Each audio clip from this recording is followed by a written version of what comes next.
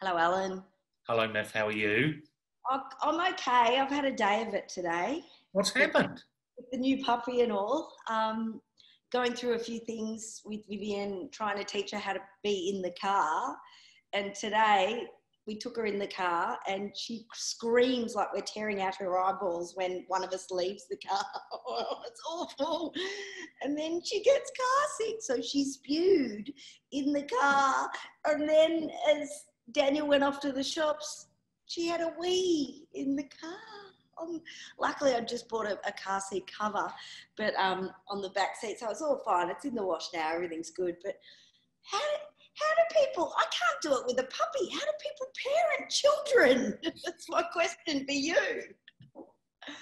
I'm exhausted. It's we we don't have a car, Oh. so our child was never able to be sick, and we in the car. She did howl. She didn't like night, so if we were coming home from something in the pram and it got dark, she'd just start screaming, and so you just have the screaming child all the way home. But it could have been worse. I mean, but yeah, no, I don't think she's ever been sick or weed in anyone's car, to be honest. Well, she's not covered in fur as well, so I think you're probably luckier there. Yeah. Not yet. I mean, who knows what might happen during puberty? How's your week been? Oh, look, it's been fine. I have been wondering about how the bus trip to Eurovision went. You and Joel and a bus driver. What was the bus like? The bus was amazing. Okay, so we went to record the Eurovision special that replaces the actual Eurovision that would never happen this year in Rotterdam. It got cancelled because of all the reasons that we're staying at home. So we had a replacement show where Australia got to still vote for the songs that they liked. Yeah. And it's a charts show essentially. But we didn't know how we were going to get to Sydney. So because of social distancing and all of that, and there's literally maybe one flight, I think, a day from Sydney to Melbourne at the moment because of all the lockdown. And so we got a tour bus. Now, if you're familiar with tour buses, if you've ever seen a rock and roll tour bus, it was awesome, Alan. I loved it. It was just Joel and I, and was it Gary, the bus driver? Or it was Gary or Terry? Those are good bus driver names. Bus driver names. I feel very bad about that, though I can't remember because he was delightful. He pulls up in my street, which is quite a small street in suburban Melbourne. Huge. This bus, as he tells me, is one of the biggest you could get before they made them illegal. Like, that's how big it is. It's like a massive coach. It's got all the lights. It's got all the whatevs. We walk in. I walk into the front part of the bus. It's a full lounge room with a kitchen and a bathroom. And then you keep walking. There's, I think, 9 bunk beds, like 3, 6, 9 on each side. So it's huge sleeping quarters. And then right up the back, there's an extra lounge room for private conversations, I would imagine. We had the best time. We had a little bit of champagne to start the journey. Good. Yeah, we had some. Then we just had some cheeses and some wines and some chatter, and then we slept that first night pretty much the entire way. Woke up and we were at SBS in Sydney. There you go. It was magical. Didn't have to catch a taxi. Didn't have to. None of it. And had a shower there. Filmed all day, and then got on the bus, did the same thing, and slept all the way. And then I was dropped off at my doorstep. It's the best thing ever. You are so glamorous. I know. I don't know what the neighbours think. I have no idea. Like, they must have just thought, what on earth is she up to now? Did it have tinted windows? All tinted, and just it was schmicko. Like, it's a bit 80s as well. I think it came out of the 80s, so it had had all the bells and whistles and all the puffy vinyl furniture, and like, it was perfect. I loved it, Alan. I want to live like that forever on a bus. I suspect the people in your street think you are in some way hooked up with a drug cartel. Oh my God, that's a novel way for drug dealers to go unnoticed. Well, yes, Around- hidden in plain sight, driving around in just a huge tour van. But the weird thing, just a driver, you and one other, like they only would have seen you getting on. So Yeah. you're obviously the head of the cartel because this is where you live. Oh, well, I must be hiding a lot of things because I suspect by looking at my house, they're probably putting the two and two together and going, hang on a minute, huge bus, drug cartel, that house. But, yeah, but see, you wouldn't want to live in a big house to draw attention to yourself. But then again, you did draw a lot of attention to yourself. Exactly. Oh, it was so good. Seriously, Alan. I know you don't fly and you catch the train if you have to go to Sydney, like the overnight train or whatever. I've totally come around to this idea. It's genius. Yeah. What was I doing with all my life? It takes 5 hours to get from Melbourne to Sydney anyway, if you fly. Add another 5 and get sleep in. It's great. And were the beds comfortable? Oh, sweet. You know, the second night we probably had a few too many wines to not really remember if they were or not, but it was great. Oh, it was divine. And did you have fun doing the show? Yeah, it was really good. It was really good. We had to pre-record it because of obviously social distancing reasons. We can't all be in the same room together at the same time and all of that. But it was lovely. It was nice to get out. It was because we haven't, you know, we haven't travelled anywhere for a long time, other than to a couple of jobs. And it was nice to be in a different space. That was the best thing. And we just sat on the floor of the bus with our little wine and our little cheeses, and we're like pigs in shit, Alan. It was great. Oh, I'm so jealous. Yeah. It's brilliant. I know. And then dropped off at the door. Got my doona and my pillow and my little overnight bag, and I just walked in and I went, I'm home. And that was like the best. And it's almost like it never happened. I can't remember much of it. It was all a bit of a whirlwind, but it was great. And what did you wear? Something very glamorous, just, you know, sequin number that I'd actually purchased before I went away to South Africa for I'm a Celebrity. I'd purchased my Eurovision outfits to get more organised for May. So I've tried on so many and I love them. They're all sequins with huge sleeves and stuff. Purchased them all and it was a bit tainted though, because in one of the challenges on I'm a Celebrity, Julia Morris, one of the hosts, was wearing that dress, the same glitter sparkly dress, when I had to eat a bull's penis, Alan, and fish eyeballs. So when I put this dress on for Eurovision, I was triggered of that horrible moment when I ate a bull's penis, because I remember Julia wearing the exact same dress. How's that for my life? I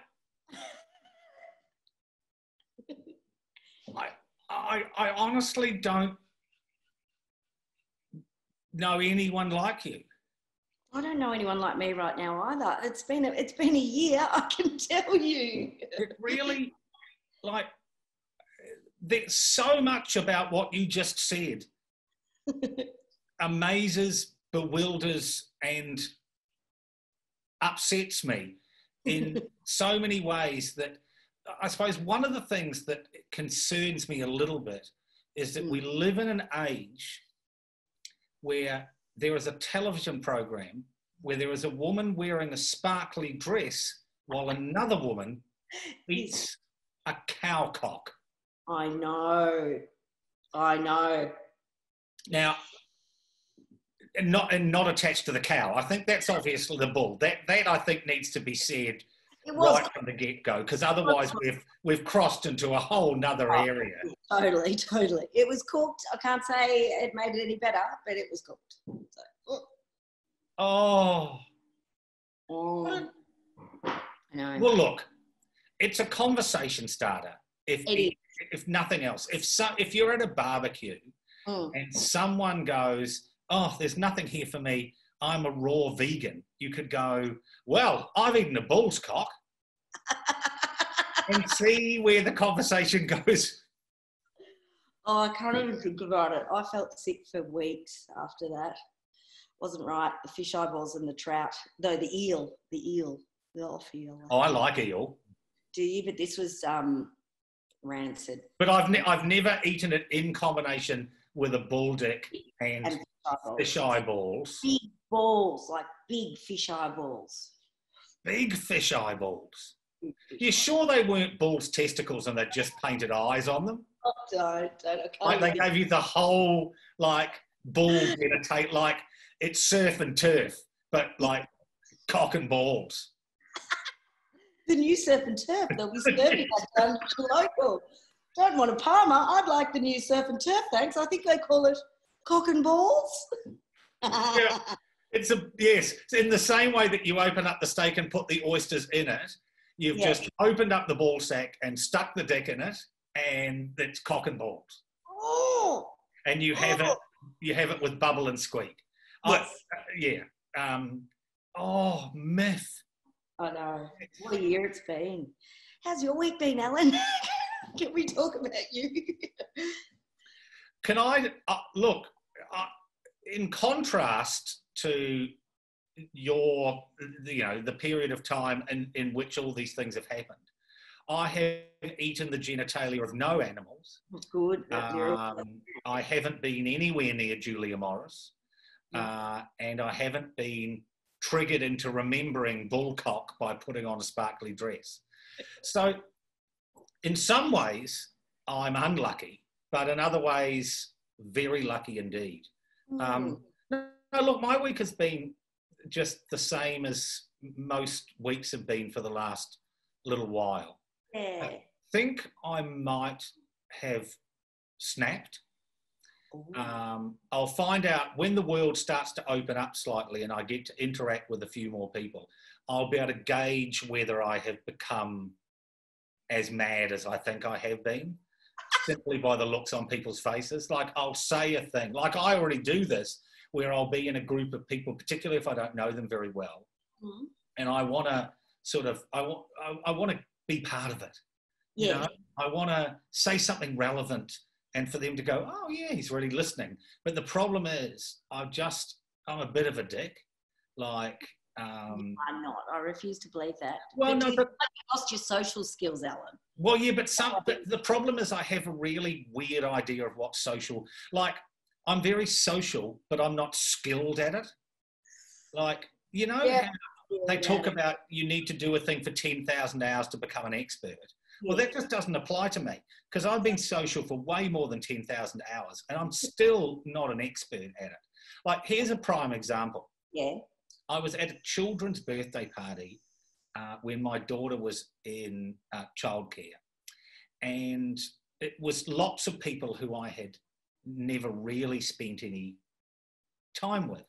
And we're in this, like a bowls club or something, that's where people have everything now. Oh, we're going to have a 21st. Oh, we'll have it at the Bowls Club. We're going to have a funeral. Oh, let's have it at the Bowls Club. We're going to eat bull dick. Let's do that at the Bowls Club. Bowls Club, multi-purpose venue, Alan. Exactly. And the great thing is that all those events have one thing in common, which is old guys staring at you like you shouldn't be there. Yes. So we were at some sort of Bowls Club, and inside they had this little machine, and it had a fan in it, and it had this tube, and it blew like butterflies up through the tube, little butterflies, and kids caught them using nets. So it was like about a metre or so tall, and these butterflies came up through this tube, this wiggly tube, like those guys out the front of car washers.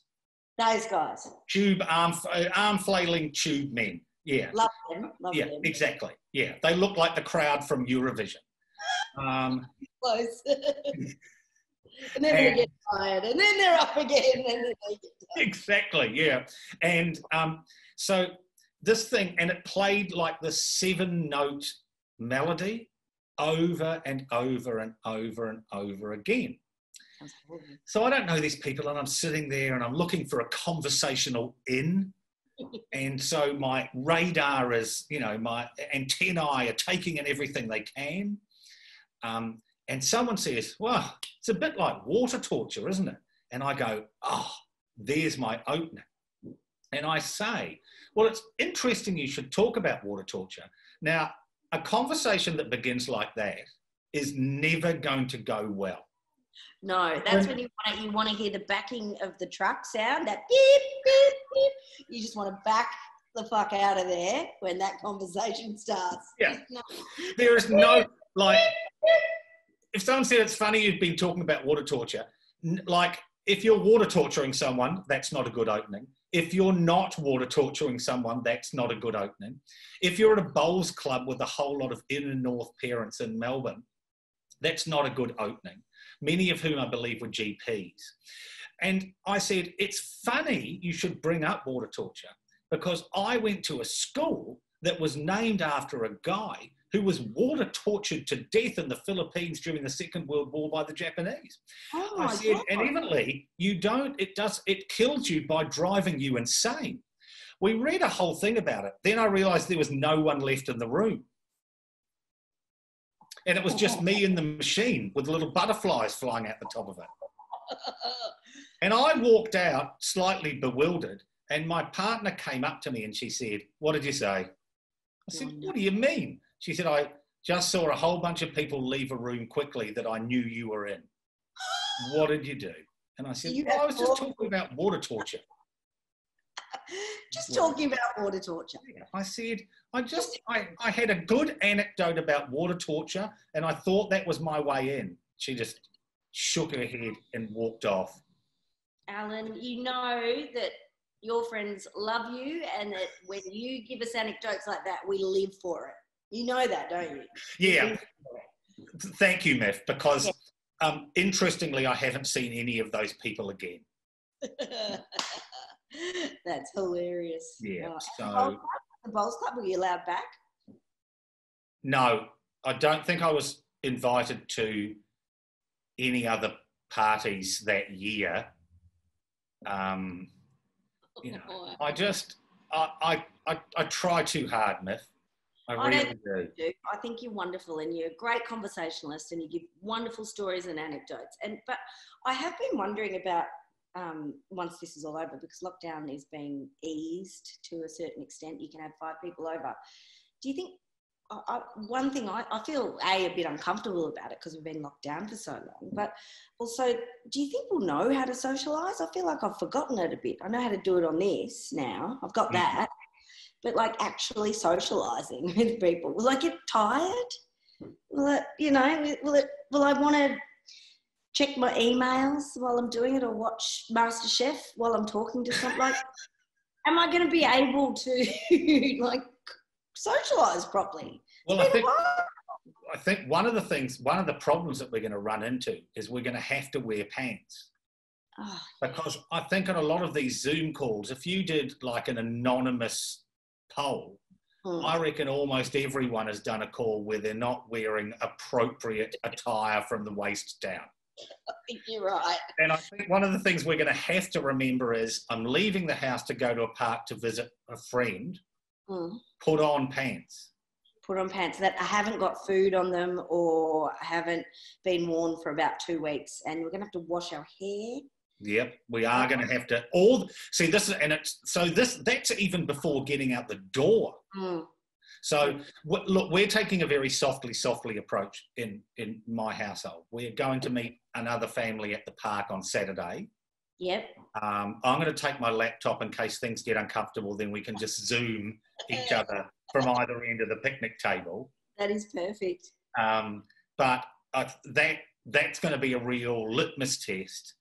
Or like I'm sure I'm going to bust out some sort of water torture style story, but we've been holding on to it for so long, it's just going to come out of you. Yeah. So I've put a sign up on the inside of the door with like a list of things that we need to check off before we leave the house to see other people that we haven't seen for 7 or 8 weeks. Yeah, pants number 1 on the list. I would pants imagine. Number 1 on the list, and then there's a whole bunch of other things. But now, this brings me to an important point. Last week, we were talking about makeup. And we decided that we were going to do a makeup tutorial. Yes. You came up with a great title. I did. Lips and assholes. How did we come up? I can't even remember how we came up with that. We were talking about sausages. Ah, that's right. Yeah. And you said it would be a great name for a beauty tutorial. Yeah. So on the YouTubes. Yeah. One of the things, because I'm feeling a bit dowdy, I'll be honest, Miff. I can help you, Alan. Yeah. Well, this is the thing. I do need some help. And I wondered whether I want to feel special and pretty. Yeah. But also confident. Confident. You want to enhance your natural features. That's what we want to do first and foremost. Remember, you're always beautiful. You're always beautiful inside and outside, regardless of makeup. We're just enhancing your features, Alan, and making you feel special. How's that sound? Have I got a job? That's exactly what I want. Very professional, we are. It's coming this week. Lips and Arseholes. Subscribe.